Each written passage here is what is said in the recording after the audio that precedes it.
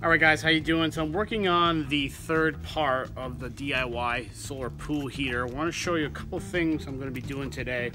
So first of all, I'm going to be installing this thermometer. This is a reed thermometer, and I got it off Amazon. I'll have the link below in the description of this video. Very inexpensive. I think I may have paid maybe $15 for it. Could have been less, but a nice big thermometer here. Has a 3-inch stem here. I'm going to be putting that on the side of the DIY solar pool heater. Going to be using this 1/2 inch to 3/8 bushing reducer. The 1/2 inch fits the thermometer, and that's going to be recessed into my 2x4 like this going in. So that's going to work pretty well. And to do this, I'm going to go ahead and use this step bit set I have here. I picked this up on Amazon too. Can't remember what I paid for it. It's very inexpensive. Again, product link below. I'm looking forward to using this because it's got different sizes and it should make a perfectly round hole. I can go a little bit by a little bit and fit it perfectly for that bushing.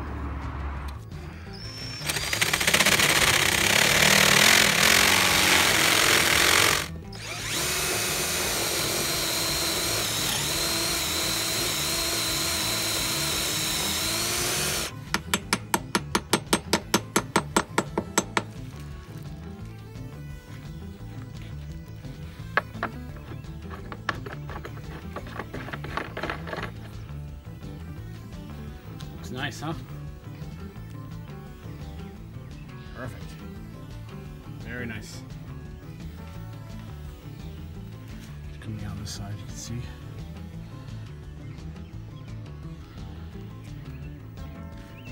All right, work on the Lexan next. Get this covered up.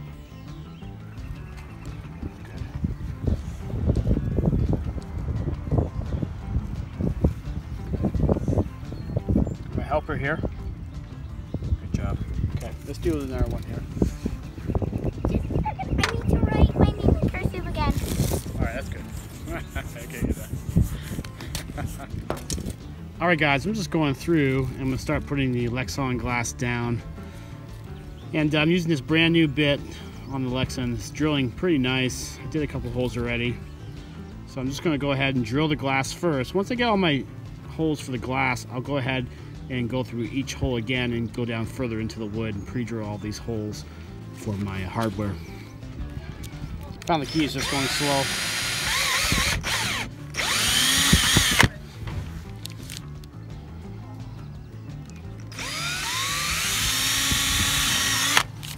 Alright guys, I've gone ahead and just used a little bigger bit here. This is 11/64. And I'm just going through these holes and just making them a little bigger because I want the hardware to drop through, and then I'll drill down with the original bit and make sure the screws fit that bit. All right, let's go ahead and take a look at the hardware I'm using here. So I'm using number 8, 1 1/4 screws here. Everything's stainless and a fishing washer. And I'm also using these rubber grommets here. These grommets actually fit very nicely in there. And then my screw will go down like that. So they actually had something this already at the hardware store, but it wasn't stainless, so I actually decided to do my own.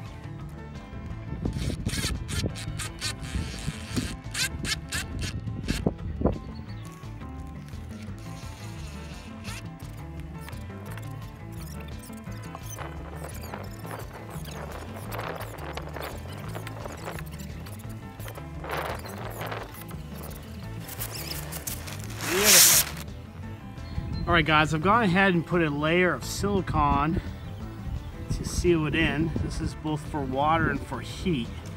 Now this is the top of the unit. I'm probably going to let this set up first and then go ahead and silicone even more of it. Go right through it to make sure no water penetrates that insulation. But for the most part, it's starting to look nice. Real proud of this build here. I think it looks good. And I think it's going to function pretty well. Now it's sitting flat and level. Just went ahead and put the thermometer in. Let's take a look here. So we're just about 95 degrees. It's about 5 o'clock right now. So the sun is starting to set here. not even hot out. I think it's 95 degrees. So when I got the angle right, it should be pretty good on a nice sunny day here.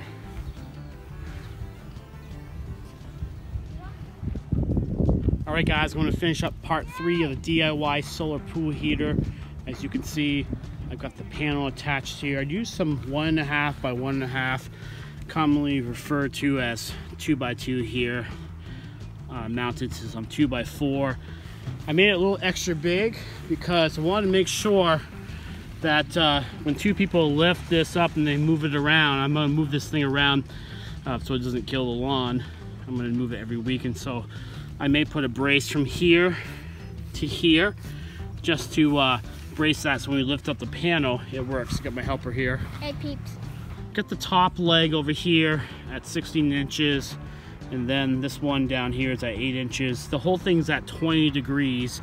The summer sun is really high in the sky, so only need 20 degrees. I'm at the 45th parallel, so this thing's going to work really well. It's going to get really hot. Let's go ahead and take a look at the temperature right now. We're early evening. It's about 6 o'clock here, northwestern Vermont. It's about 70 degrees out. If we take a look here, you can see it's over 100 degrees, 105 degrees. So this thing's going to be cooking in the daytime. Daddy. So guys, I'll come back with you at one more part here. I'll do all the hookups. I'm going to do the variable speed control in the motor. That's going to be really cool, so check that out. Thanks guys for watching this video here. You know what to do: like, subscribe, leave a comment, leave a question if you have one. I'd be more than happy to try to answer any questions here, answer all the comments and so forth. Do appreciate you guys checking out these videos. This is part 3. I'll have at least one more part, and I'll probably do one more after that and do an overview of the solar DIY pool heater. Thanks guys for watching. We'll catch you next time.